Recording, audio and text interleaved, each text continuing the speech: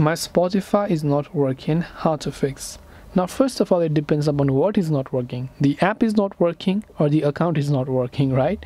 So if it's the issue with the app, there could be a couple of reasons. First, you want to make sure your internet is working just fine. You want to go to your app store and simply search for the Spotify app.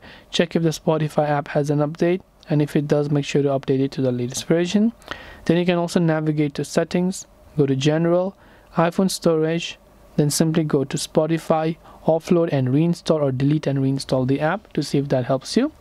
If you're having issues with the account, likely with your subscription, you can actually instead just try to log in from browser to check if a subscription is active, and then you can just come back to the app right here, check if it's active, and then you'll be able to play any songs that you prefer.